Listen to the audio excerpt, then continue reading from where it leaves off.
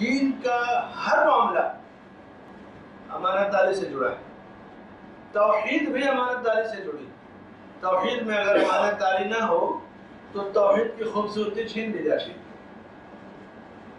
عبادات، نماز، زکوٰۃ، روزے، صدقے، یہ سب امانت داری سے جڑے. سب میں امانت کی ضرورت ہے.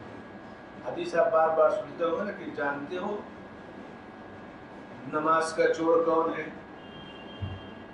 بار بار آپ حدیث سنتے ہیں وہ آدمی جو جلدی جلدی رکوع سجدہ کرتا ہے، اہتمام نہیں کرتا، وہ چور ہے.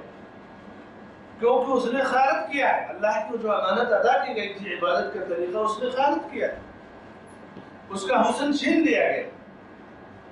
تو توحید ہو، نماز ہو، زکوٰۃ ہو.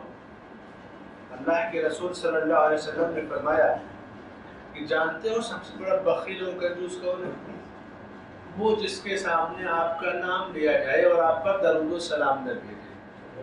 یعنی نبی کا جب نام آئے تو اب یہ امانت داری ہے کہ آدمی کہیں بھی ہو، کسی بھی حال میں ہو، صلی اللہ علیہ وسلم، اللہم صلی علی نبینا محمد وبارک وسلم، جس بھی انداز میں نبی پر درود و سلام بھیجے. ورنہ وہ بہت بڑی خیانت ہے، وہ بہت بڑی بخیلی، کنجوسی اور خیانت ہے کہ نبی کا نام آئے اور آپ پر درود و سلام نہ بھیجا جائے.